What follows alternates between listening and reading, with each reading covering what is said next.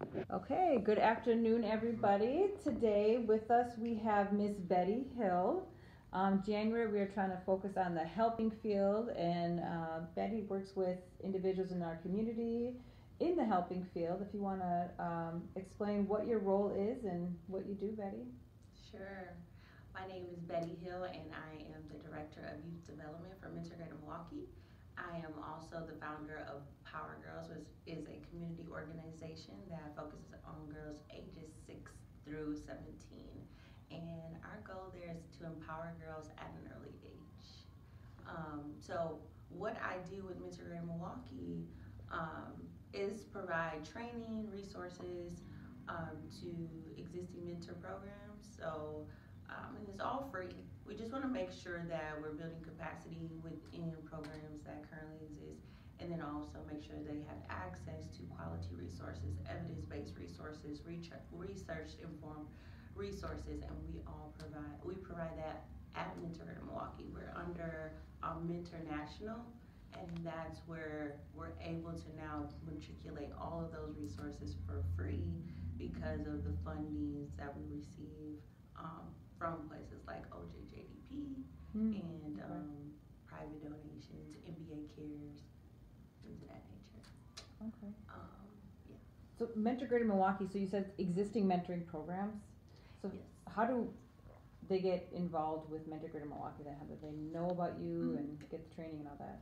Okay, so Mentor Greater Milwaukee, we are, I like to say, a hidden gem because we've only been around for what, 2 years, going on 3 years, and to get connected to Mentor Greater Milwaukee, part of my job is to seek out programs that are in the Greater Milwaukee area and surrounding areas.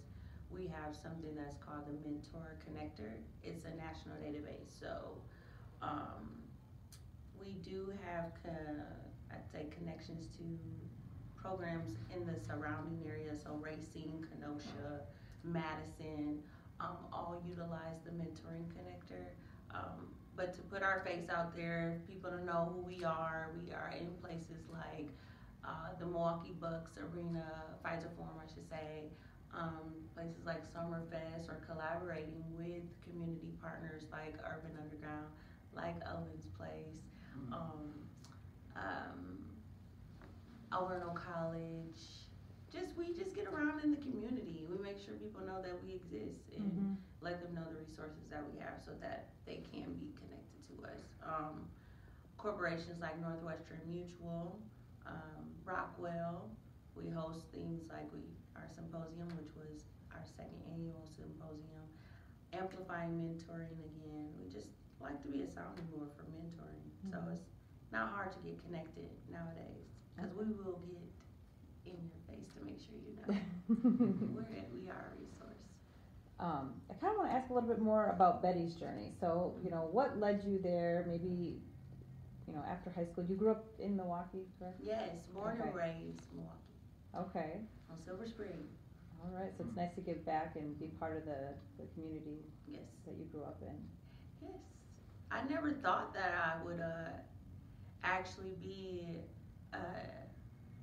an organizer, grassroots. I didn't really think that would be my lane. I just was like, I need to be somewhere making money, And as you get older, and I had my daughter when I was 20, so my focus was more so on how to provide for her. But as she began to get older, I started to see like I'm not the only one who can invest in her life. Like we hear, it takes a village.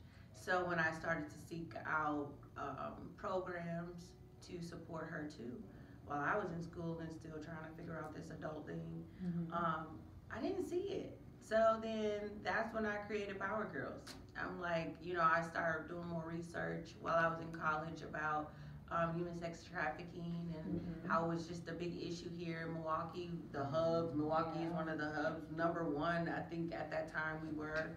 I don't quite know the data right now, but I'm like, I refuse to let my daughter get trapped in this because it was getting so close to her age group and in schools, girls being manipulating their friends. So I just started, I don't know, educating myself and my love as a mom and just for youth.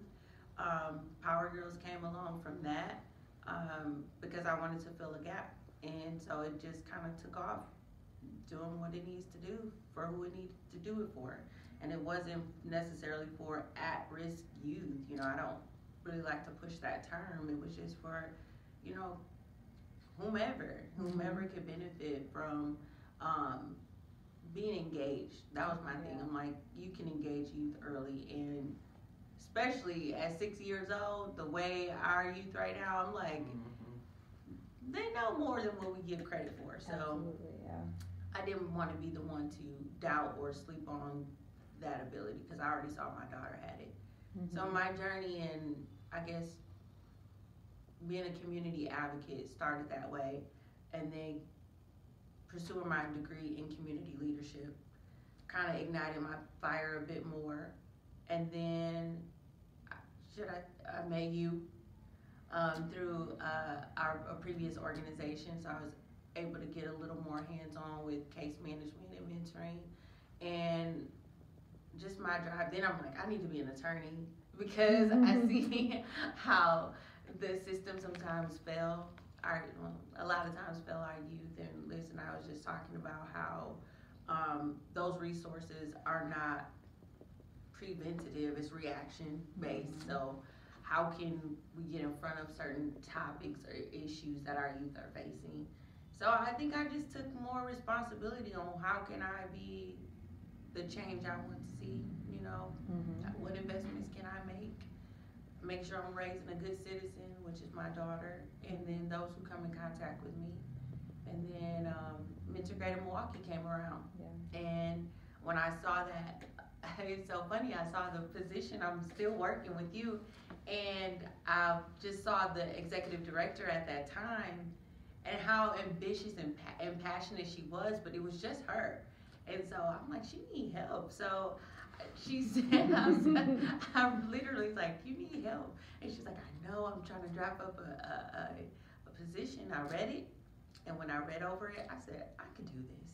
You know, I didn't have all the qualifications that they were looking for, but I just knew I could do it. And so I applied, I got the job, which worked out fine because we were transitioning.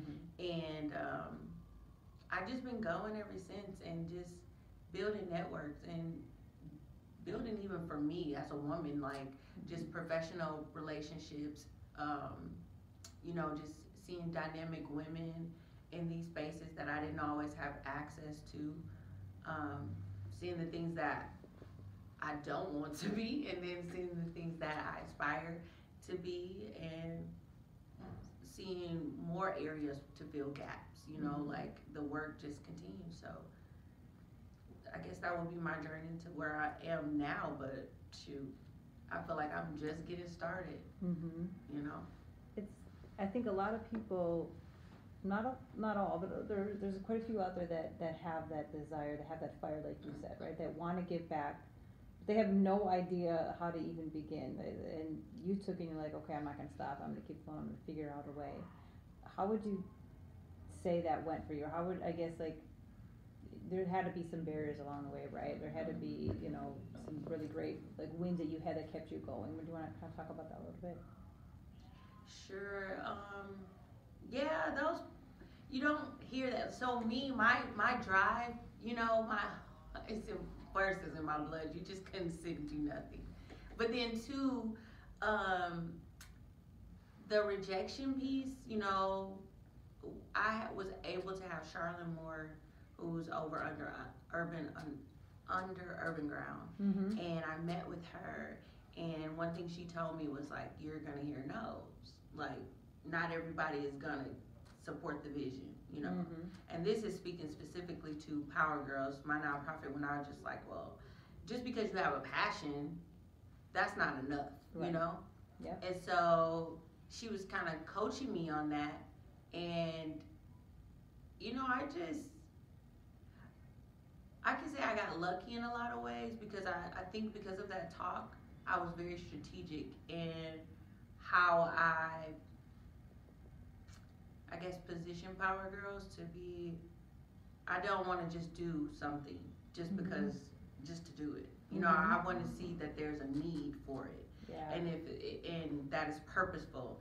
And I don't have to reach hundreds of girls. You know, it could just be 3 of us. I've been lucky that it's been double digits at times, but I think if I would say to encourage someone who faces obstacles, because you will hear no's.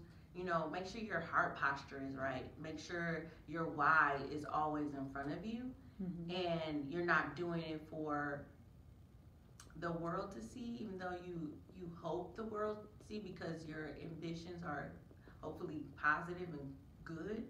You have good foundation, but that heart posture mattered to me, and so that's why when I do anything for Power Girls, if I do anything for Mentor Greater Milwaukee, if I just do anything for me as a person, does it align with my morals, my values, my vision?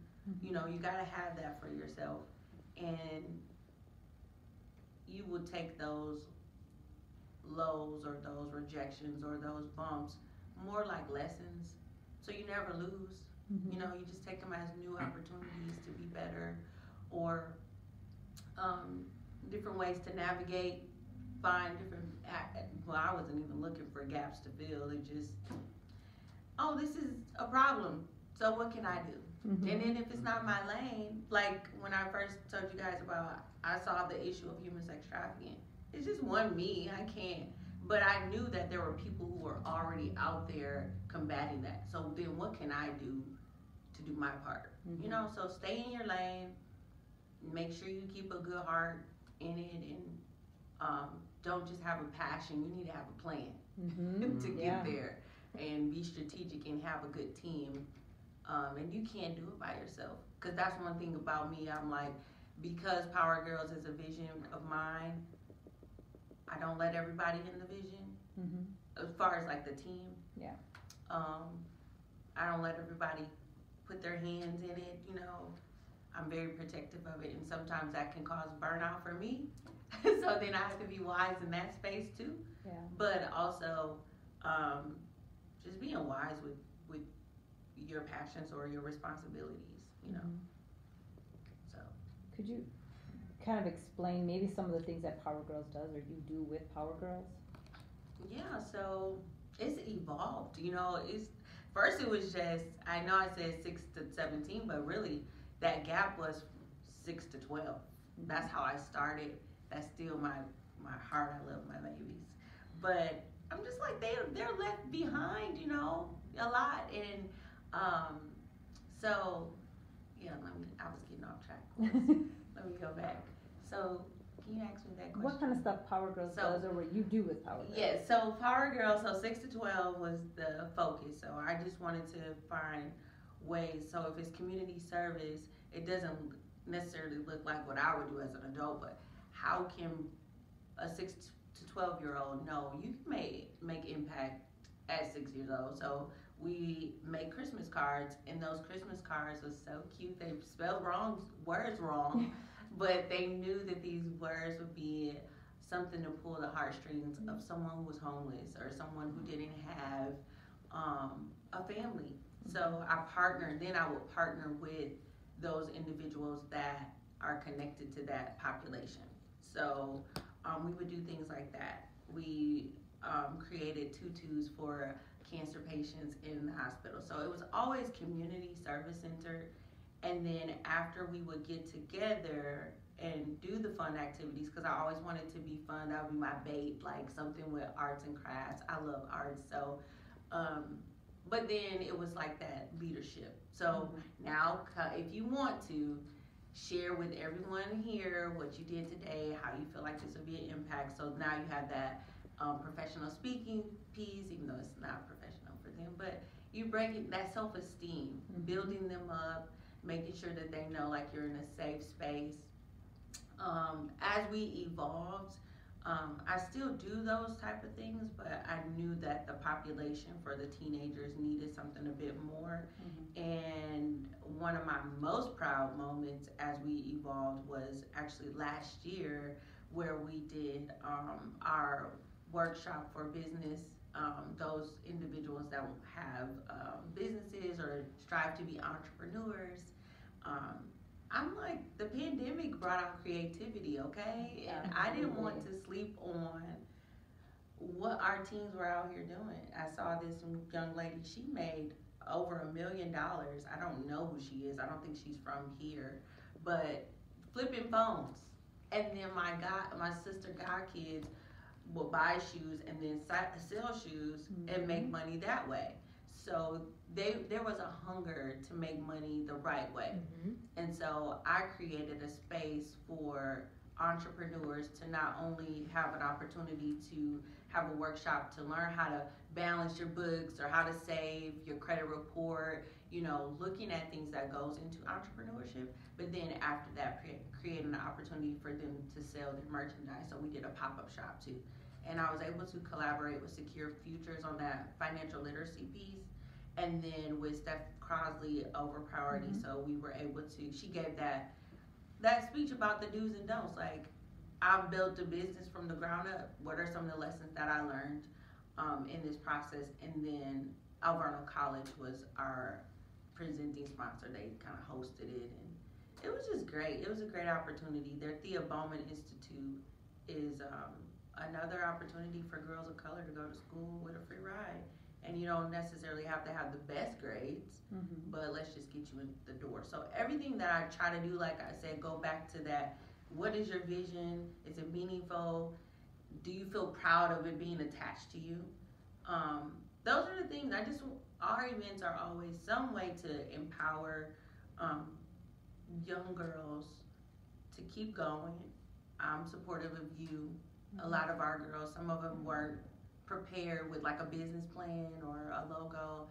I helped them do that. We gave money, to help them keep going. So yeah, I was at that pop-up shop, and that was really, really cool to see these young ladies, and each one of them explain their business. And I thought that, just being able to be that young and talk about your business is a big deal, because some of our young people don't know how to socially interact as well as they used to. So I thought that was really neat to see, and there's like their passion for it.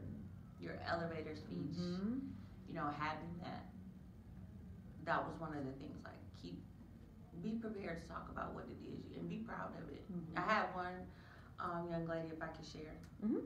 She was gonna back out. Well, she did back out. And I was just like, why would you back out? She's like, well, I only had I didn't have enough product. I had some things made, but I didn't have enough.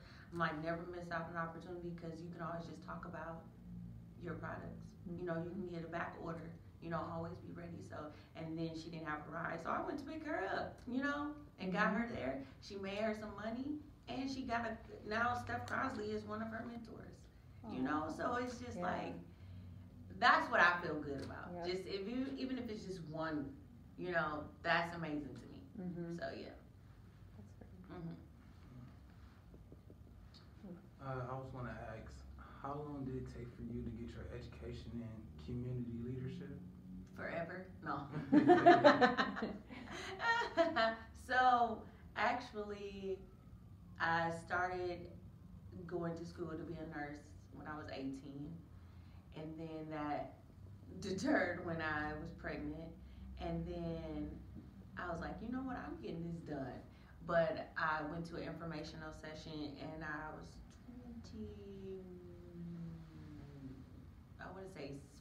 26, something like that.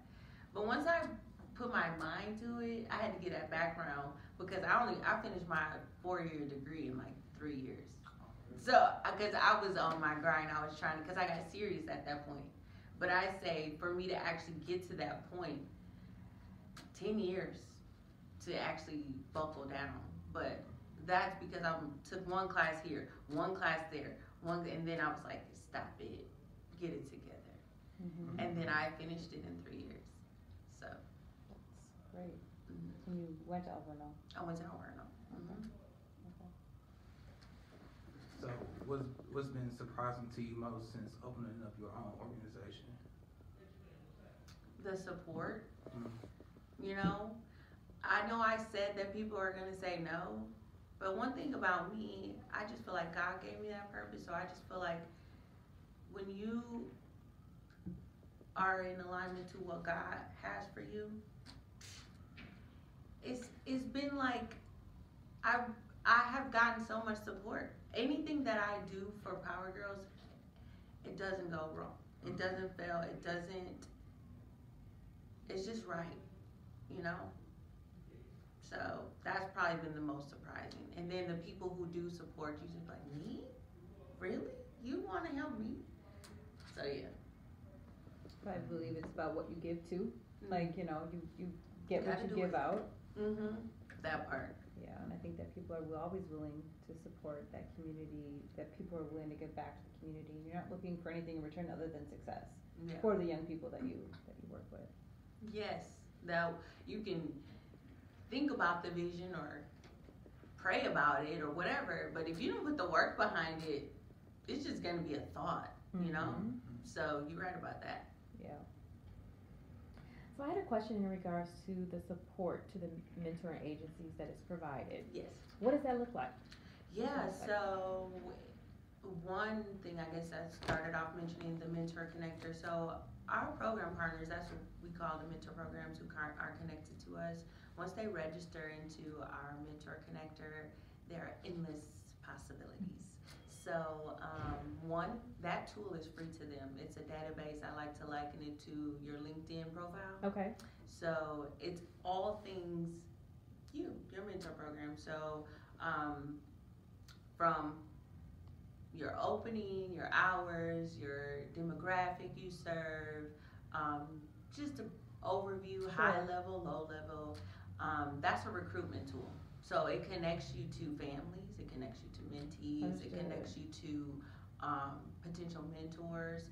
It's also another opportunity. So if you don't have that technology, you have this free technology to respond, automatic responses. You have me on the back end, you have our national on the back end to make sure no one get lost in loopholes. Okay. Because it is hard to come across mentors that are going to be committed. So we want to make sure that we keep them in the flow. That's one benefit, or how that looks like, how we support them. We also have something that's called the National Mentoring Resource Center, which is funded by the OJJDP. Our last grant was like $2 million. That was pretty cool. Oh, wow.